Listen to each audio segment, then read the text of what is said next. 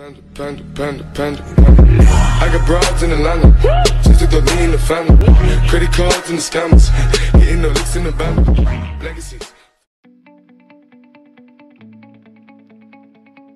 Hi guys, today we are going to show you the Samsung Galaxy S7 Edge review. The regular S7 doesn't drop out of favor as the ordinary, unattractive, more affordable option. It's just as relevant being a more compact, equally powerful, yet more affordable version of the undisputed flagship. Now, that's what the Galaxy S7 Edge is. The flagship phone to have right now. Polished to perfection, immensely powerful and reliably powered, incredibly proficient at imaging in pretty much everything it does.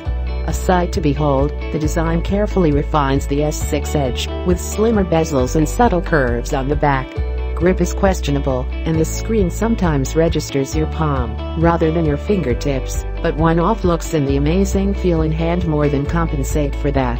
Water and dust protection will give you peace of mind in adverse environmental conditions. The AMOLED display looks pleasing in default mode, near-perfect color accuracy can be achieved with a flick of a switch. Sunlight legibility is great, and maximum brightness has been further improved compared to the S6 Edge.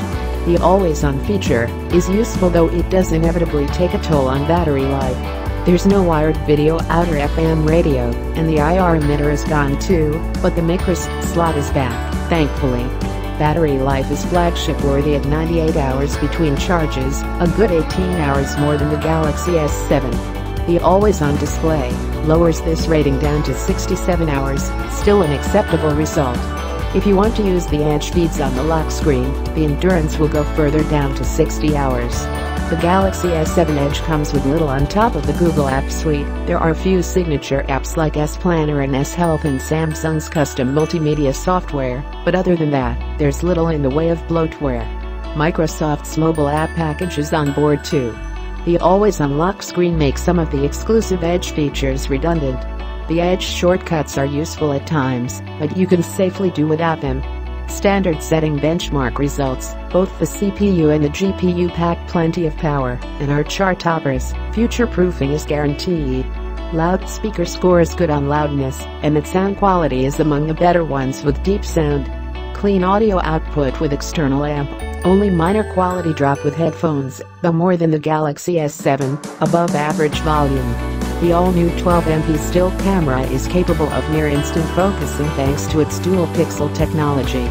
Images are detailed, dynamic range and colors are good, and while in terms of image quality, the camera is comparable to that of the S6, the entire package is a downright upgrade. The selfie camera is great with skin tones, but has a tendency of clipping the highlights. It's also about time Samsung upped the resolution of its flagship front snappers. 4K videos are packed with detail, however camcorder struggles to hold on to focus at 1080p 60 fps, which is the only bad thing we can say about it really. That's it. Thank you for watching.